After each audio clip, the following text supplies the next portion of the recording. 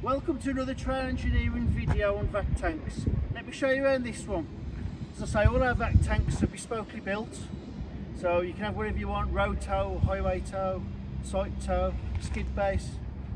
This one's on an Aggie style trailer, so agricultural style trailer towed by a tractor. So you've got 15 metres of tiger tail, you've got 2-inch suction wand, and moving around, powered by a Yanmar electric start diesel engine.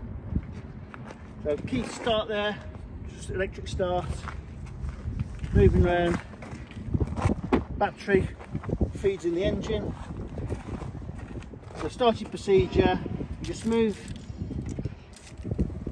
the tortoise to the hare, turn the key, away you go. So this Yanmar diesel engine is powering a MEC 2000 vacuum pump. There's a pressure relief valve built into the vacuum pump. And then simply you've got a handle on the top and you can have either suck or blow. So blow, you put on there to empty your tank, and then you move it around to suck, and that will fill your tank. So safety features, you've got a primary overfill protection on the top in case of overfilling the tank.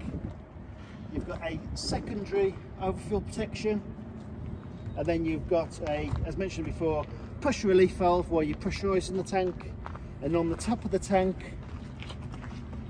there is a vacuum relief valve on there for when you're vacuuming the tank, and then also there's a pressure clock telling you the pressure. Moving to the back, as I say, all these things are bespokely made. Customers asked for a 3-inch discharge valve on the back. As I said, all running on a heavy duty agricultural style trailer, flotation tyres. The tank capacity on this is 3,000 litres. So with all your equipment, chassis, everything, you're coming under 4 tonne.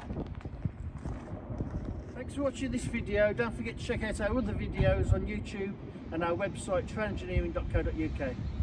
Thanks for watching.